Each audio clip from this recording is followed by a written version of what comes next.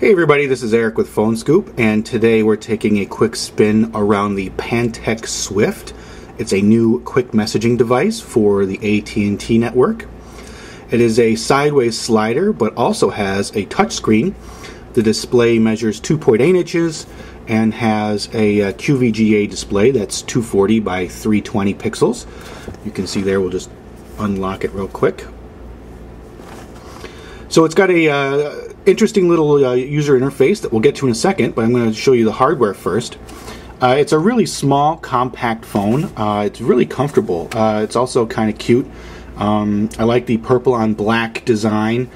Gives it a little bit of a personality, which smartphones are sadly lacking these days. You know, the little purple and black is you know, just looks good, and it's compact, it's small. The materials are nice. It feels like it's well put together. All the seams are solid, and there's no loosey-goosiness with it anywhere. It just feels like a really good device. On the left-hand side, we've got a volume toggle here, and it has a really good travel and feedback. Nice and easy to find button. On the bottom, you've got nothing, and on the right side, you've got the micro USB port and the screen lock and power button.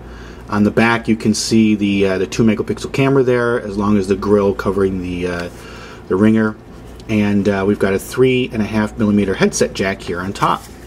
Now, as I said, it is a sideways slider, so you have a full QWERTY keyboard, and you can just get an idea a little bit of the shape here of this keyboard. The keys are pretty good. They have a little bit of a rough surface to them. Hard to describe. It's not a soft touch paint job, but it's you know, it's not smooth, shiny plastic either. It's what I like about the keys is that they're not slippery. Slippery keys, you know, can lead to accidental key presses, and these are nice. They've got a very gentle shape to them.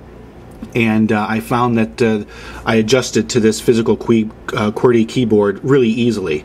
In terms of special keys, you know, you've got a dedicated .com button here, which is something I always appreciate, and you've got a quick button here to turn on the vibrate. Other than that, though, there's no special smiley keys or anything like that. Looking at the user interface, it's a simple touch-based user interface running on Qualcomm's Brew MP platform, and you've got 3 home screens here. And these home screens can be you can put a little bit of content on here. So this home screen of the 3 is specifically for contacts. So if you want, you can add a contact. So we'll put me there on that screen, and you can see how easy that is. And sliding over one, this is the central home screen. This is where you'll see some notifications pop up. And on this one, you've got widgets. You can toss some widgets onto this one. What's really interesting, if you look at this, you'll see that there's a little map of the page. So like this little tiny space is not all you have. You can scroll. You can see that little green thing on the lower right corner of the screen. So you could actually stuff a lot of little like widgety type things here. So like, say, let's go to Bluetooth. So we want to add a favorite item. Okay, let's put tools. Let's put the calendar on there, and no, it's going to give me trouble here. Notepad, voice memo. So you can see that you can add things to these home screens, and of course we've got quick access to the phone down here, and as a nice touch screen, and it supports speed dial, which is nice. On the contacts side of things, you've got pretty big contact database, and you can of course add in any number of contacts you want, edit them, and you can see we can put in a photo, we can add multiple numbers and email addresses, assign ringtones, and so on. Exit out of that. We'll go to the main menu, and this is of course viewable in either orientation. And looking at it, you can see there's 3 screens, and you can swipe side to side to get to all of them. and it's pretty easy to do. And one of the focuses of this device, if you might have noticed, is messaging. So you've got plenty of social network stuff here. You've got Twitter, Facebook, AT&T SocialNet, and you've got MySpace.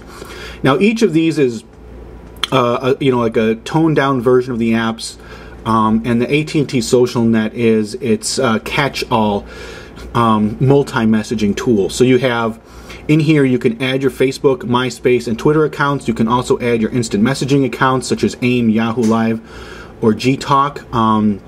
Those are all available there. And of course, we also have a camera. And the camera, it's a 2 megapixel job, and it has a pretty decent range of tools. You can see here you can adjust white balance, effects, timer, and plenty of other things. So that's a quick look at the Pantech Swift, a new quick messaging device for AT&T.